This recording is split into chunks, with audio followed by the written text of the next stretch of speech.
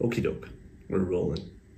As you can see, I did say we're not in the usual setting today, so this is from a hotel room in the lovely Galway. So over here today, finished client sessions. I'm about to head off to an event this evening, which is pretty small, brief encounter. And tomorrow morning I've got a coffee and quick meeting lined up, and then it will be back home for the, well, Easter weekend, long weekend. But before all that, it's a funny one. So two thoughts are in my mind as I set up the phone to record this. One is, should I just do more like a what actually happened today, because it was a pretty full-on interesting day client-wise, or should I again kind of do what I normally do, which is like pick a theme as I'm doing this segment of the video and see what sticks in the front of my mind as I'm saying this. And I think I'm going to do the former, because, well, I have two things in my mind actually. So I'm going to do the former. What I would also say though, and this might take me longer than I think, so we'll see how we get on. The more I do what I do now, the more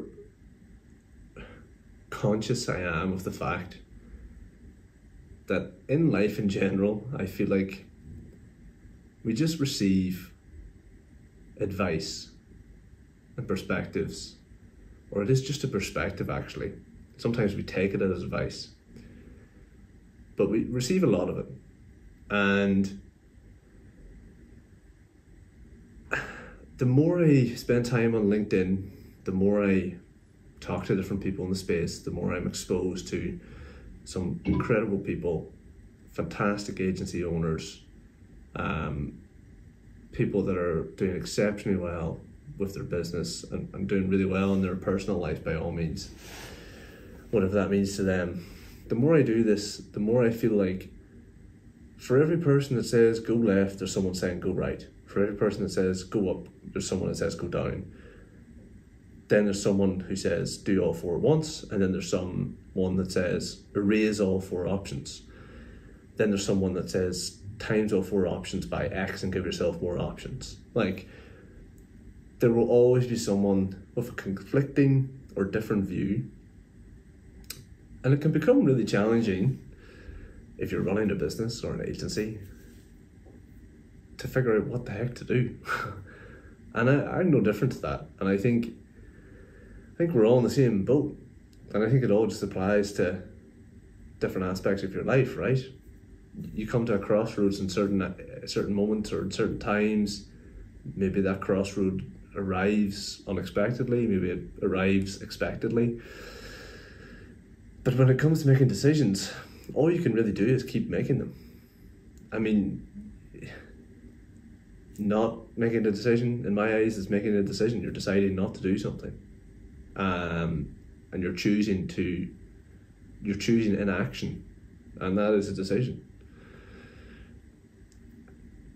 What I suppose what I'm trying to say is, in the last week alone as well, I actually wrote a LinkedIn post yesterday, and I spoke about this in yesterday's video in the context of, I saw two posts within 15 minutes talking about the same thing, completely different perspectives, and I strongly felt, on reflection, even more strongly than I did then, that both were off the mark.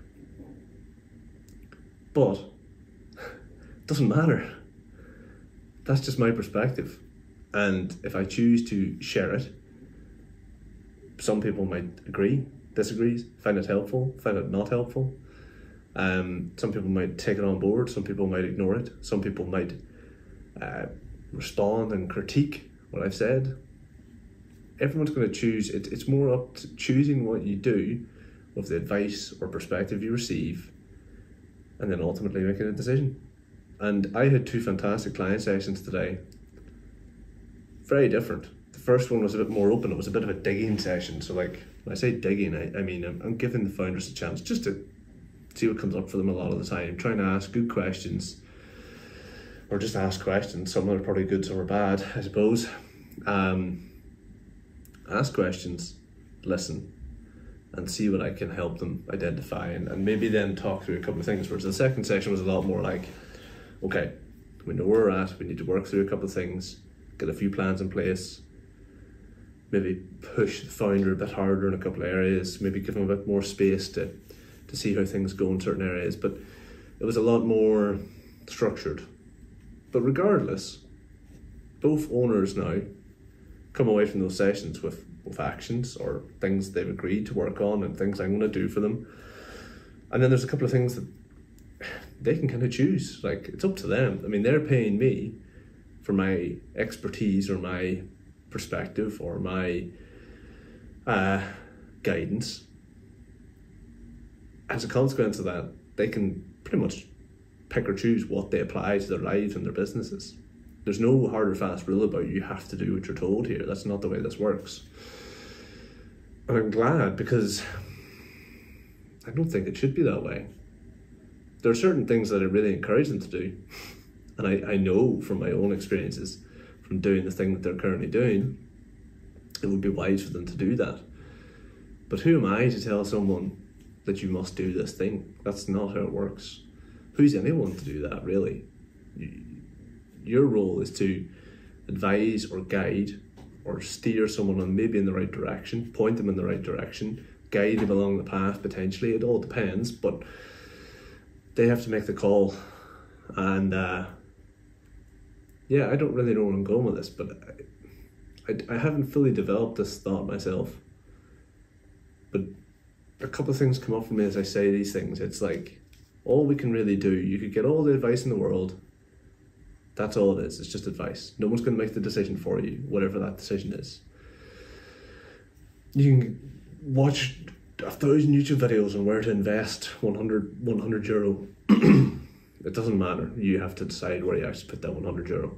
I mean, I'm sure you can pay someone to take 100 euro from you and put it somewhere, but they're probably not going to do that without maybe running it past you first.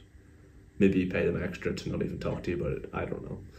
My point being, generally, when it comes to the decisions in your life, it has to be you pressing that button or choosing that direction.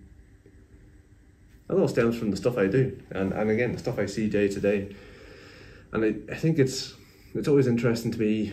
You see a lot of polarized or extreme views on or stances on things on the internet. Generally, it's to grab attention, I suppose. But for the people who genuinely feel that way about things, a lot of the time it's not that they're right or wrong. It's just a view. Again, I'm speaking more about the world I operate in here.